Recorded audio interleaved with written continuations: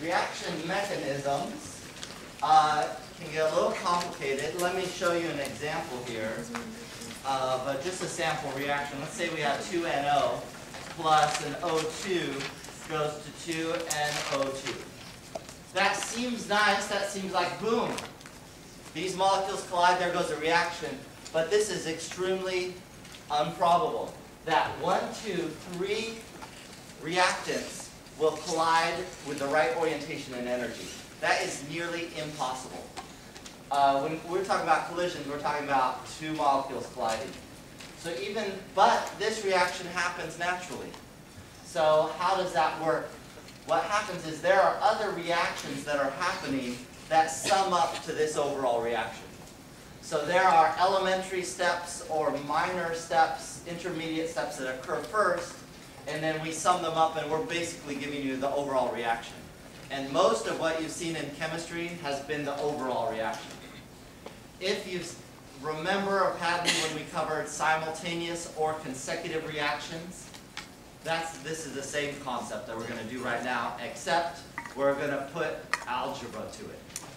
So, we want to explain what is the mechanism or what are the steps that occur to make this happen. This improbable 3 molecules hitting that make this occur. So what happens is we're going to have a reaction mechanism, which is a set of reactions or a set of elementary steps that occur that sum up to this, the overall reaction. If you remember Hess's law, where he had a bunch of reactions that sum up to an overall, that's this stuff. But now we're going to put algebra to it. Okay, what we're going to do here, first of all, the elementary steps will have to add up to this, and we're going to account for the rate law. So that's where the algebra will come in. We're going to have a rate law for this thing that will be derived from the individual steps. You're going to notice, so let me write this down, elementary steps. Elementary steps sum to overall reaction. So you've got a bunch of elementary steps that sum up to the overall reaction. They add up. Elementary steps have a couple characteristics I want to let you know about. One is these are uni or bimolecular. What that means is one molecule either decomposes or 2 molecules can hit, which is very probable mathematically and would happen chemically. 3 or more molecules hitting with the right collision and energy is nearly impossible. There's intermediates in the elementary steps that need to cancel. That's very common. And sometimes we'll have something called a rate determining step.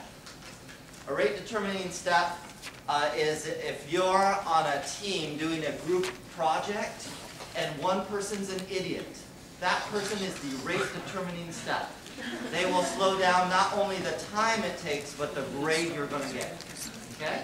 So there is always going to be a, quote, idiot when we do this, or a rate determining step, the slow one. Okay? So there's going to turn out to be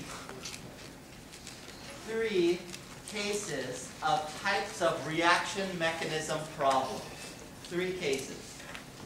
They're all related to the rate determining step. Okay? Which one's the slow one? Again, the rate determining step is the slow step. 1, if the RDS, rate determining step, is the first step.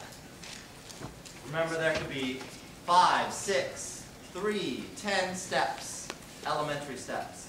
If the rate determining step is the first step in a series of reactions, that's the easiest. And I'll show you an example in a little bit.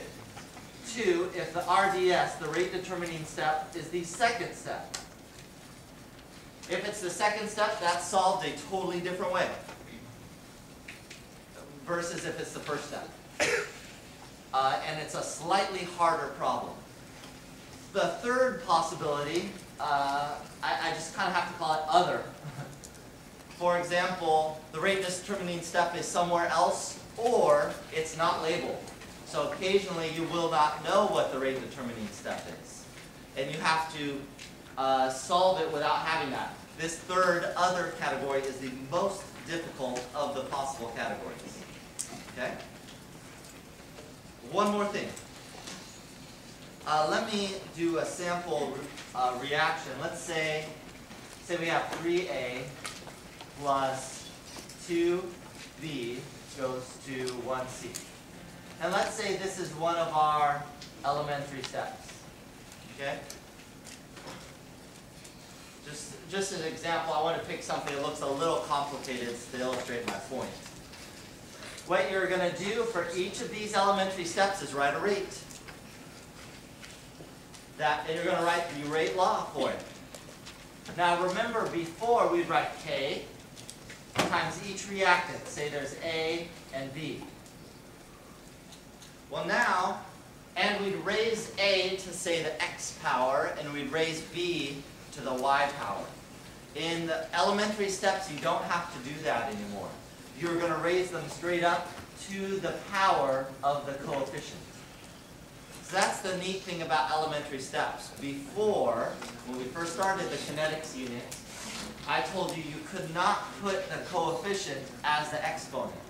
That is true if it's an overall reaction, which is what we've seen so far. But if you have an elementary step, the coefficient is going to be the exponent. Okay, now I know all this concept is totally meaningless right now. So what we're going to start doing is doing a bunch of examples. And after we do enough, you're going to start to get the idea. But in this section, you need to see a bunch of different examples to really figure it out.